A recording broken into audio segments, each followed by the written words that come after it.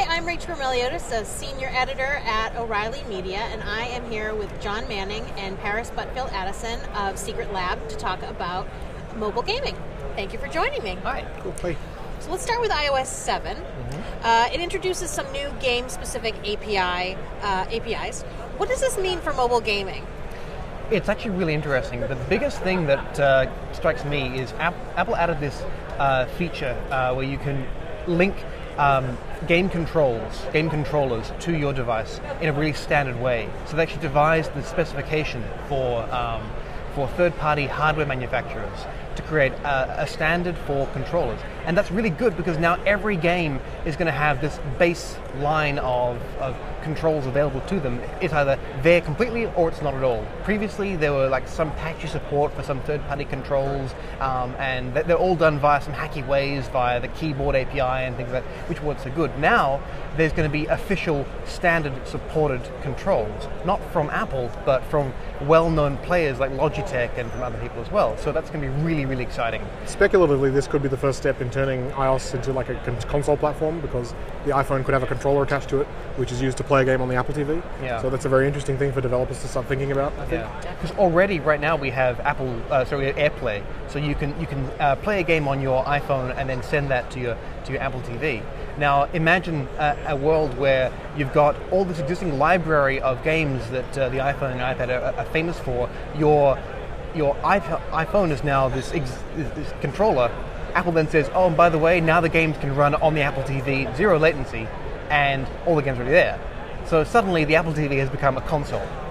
Interesting. So what has Android done to sort of say this is where we're going with gaming? Right. Android started adding a lot of APIs to do things like high scores, friends lists, matchmaking, stuff which Apple has had for a little while, but now Android has as well.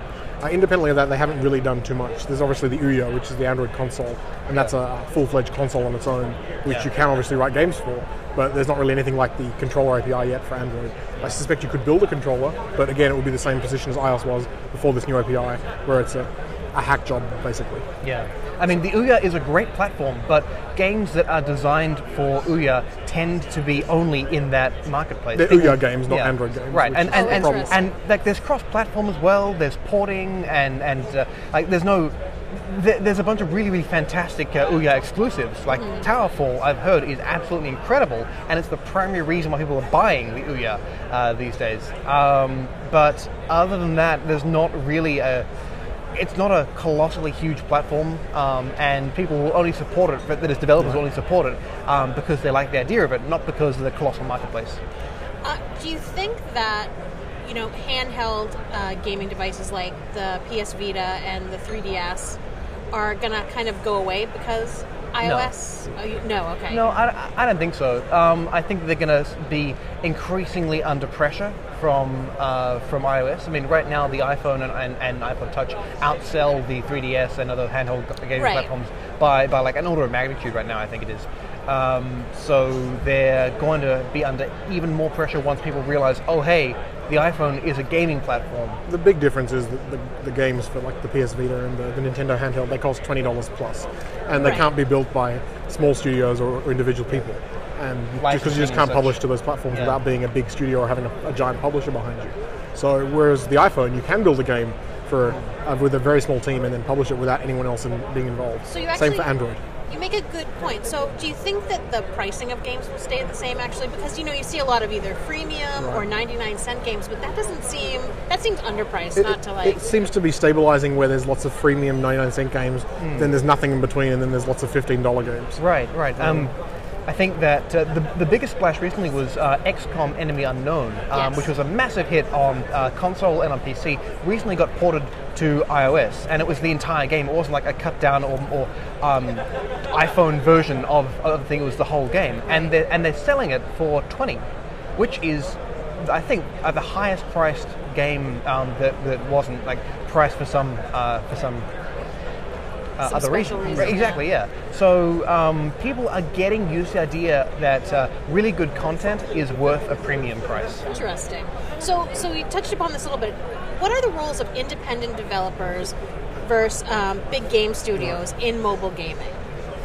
I think that the independents are the ones who are going to be trying out new things a lot more than the more risk-averse AAA studios. Right. The independents have a lot less to lose because they can try something, whereas the AAA studios go through so many levels of essentially bureaucracy before they can make something that they often kill ideas before they can make them because they might not sell, which is why you end up with Call of Duty repeated every 6 months.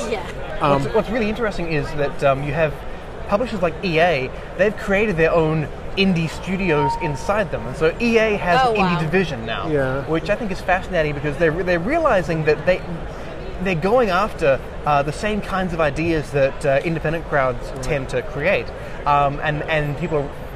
Publishers are realizing that there's more of an interesting cachet. Indie has started meaning the same thing it means in films, where it doesn't necessarily mean low budget or cheap. It just means a different idea to what you get in mainstream, and that's kind of interesting. It's a little bit of a test kitchen. Right, it's a test kitchen. Guys. It's a great place to be. Right. So I know one game engine that people use is Unity, and I know that became sort of free recently for mobile gaming. What's the impact of that on developers in that whole community? That's really incredible, especially for smaller studios. Unity was already free to build desktop games and had been for a very long time.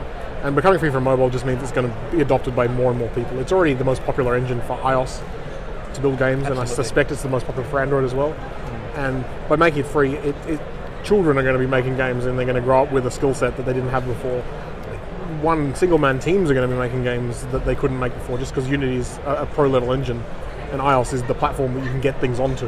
Whereas if you make a PC game, you have to put it up for download on your site, and you have to attract people to your site. Right. Whereas iOS, you've got the App Store, and it takes a little bit of the legwork out. It's not the gold mine it used to be, obviously, but you can put it on the Play Store, you can put it on the App Store, and then people will find it, and then you don't have to do as much work as you would have. So, short story, more games and better games. Right. As a result of this. Well, I like that as a gamer. And more skilled game developers, ultimately. Right, yeah. More talent in the game development industry. Interesting. Yeah. So a final question, again on game engines. Do you think it's better to sort of use something like Unity that's already out there, or to make your own game If you want to make games, absolutely use Unity. If you're interested in coding, then it's often more interesting for developers to solve the problems of making an engine and figuring out how things are going to fit together. As a developer, the problems you need to solve to build an engine are fascinating and a lot of fun. Yeah. But by the time you build an engine, you've spent a lot of time and you haven't got a game. Yeah. So if you want to build a game, you start with an engine like Unity or Cocos 2D or something. Yeah. If you want to build an engine and a very small game, you can build your own engine. Yeah. Interesting. All right, well, thank you very much for joining me. Yeah. Thank you. And I'll talk to you guys soon. Fantastic.